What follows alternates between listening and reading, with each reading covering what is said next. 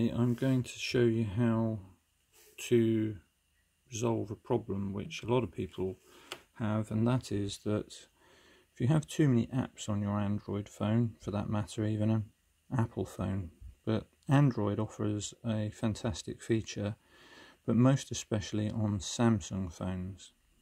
So I can only really show this on available on Samsung phones because of the menu system, but I'm sure that it's available on all Android phones under app power management. But for the Samsung range of phones, and this is a Samsung S9, all you have to do is drag your finger down once and then tap the cog button and then look for sleeping apps. So I've done that, and I don't really want to go through all of that because that's just, you've got to look for advanced and you've got to find it under all of this under app management, and it could be in different places. So the easiest way to find it, no matter which phone you're looking for, and especially with the Samsung phone, is type in sleeping apps. Now, because I use this often, commonly, here it is already pre-cached, so I can just tap sleeping apps, it'll populate it in the search for me, and it'll give me the list of the option for sleeping apps, and that's what you should see. Okay, I'll just get rid of this little icon here, which I don't need. Right, so this is what you should see.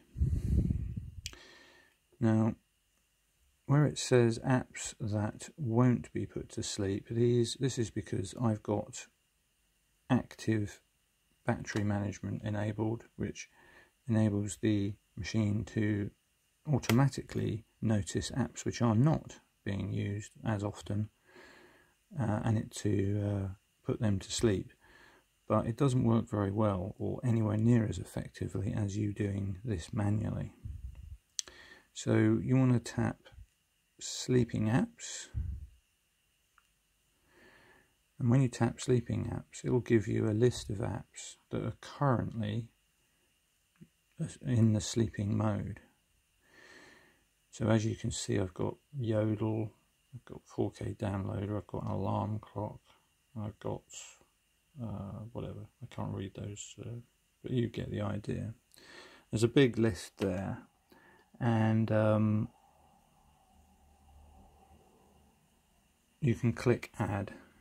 So if you wanted to, you could click add an app, and then you scroll down and, or alphabetically, and find the app that you want to put to sleep. So I've just recently installed an app called Apps Backup Restore. That happens to do a backup of APK files. Now, I don't really need that taking up CPU power unless I actually am opening it and using it and myself.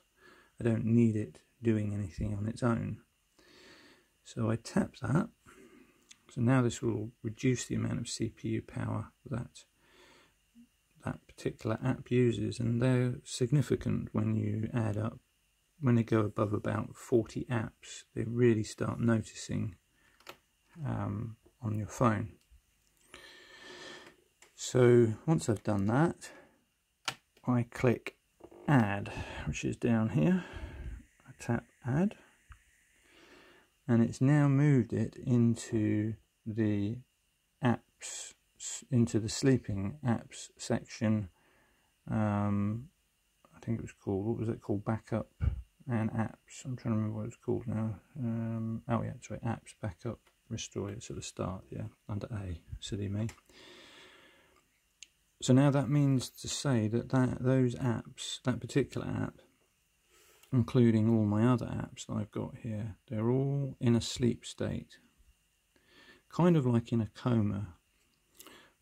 And the only time that they become awake is when you physically tap the app and run the app manually yourself. It doesn't talk to the app store in the background. or the app servers that serve the apps and do the updates. So what this means is that the only downside to the benefits of speeding up your machine is that these apps do not talk to the network, they do not push data to the network, and they also don't receive any updates automatically. So just to get around that, and it's no big deal, so I never put, for instance, banking apps to sleep, because I don't really want a position where I have to update a banking app when I need, money. But that's the only apps I don't really put to sleep, or anything that, like a timer or something like that. But if it's just an app like that's just needed occasionally, then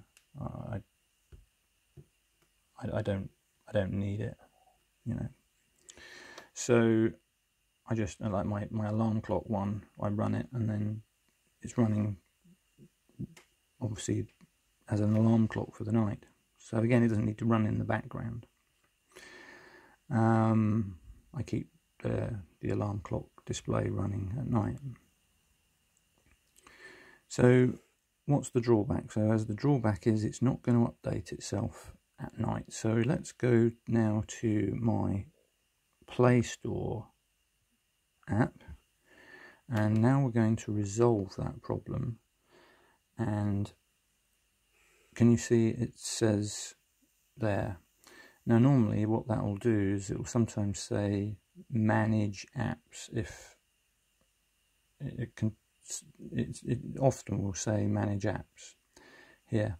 So you tap manage apps, and that's where it says manage apps, because if I go back one step, maybe it might display it now. So this is what you would normally see, and you would see manage my apps and games, should I say. And there it is there. And all you have to do is tap update all, just there. And as you can see, it's now going to update them all. And because I'm at home and I'm connected to Wi-Fi, and because I've only enabled apps to update over Wi-Fi, it's not going to use up my mobile data. So it's not going to cane my mobile data in the process. And anyway, this process carries on and updates the appropriate apps as you go in the background, so you don't really need to leave that the Play Store app open. And that's one of the reasons why I don't put the Play Store app to sleep, because I want this to be able to do it in the background. So that's pretty much it. And then what you'll notice is that the speed of your phone is improved dramatically. I'll make another video on how to make the phone a little bit faster again, but that's available on other YouTube channels, and that simply involves opening up the advanced developer mode, which then you can reduce the delay between the animated graphics, between how when you press a button it slightly animates it, which is fairly imperceivable, but it looks more fancy.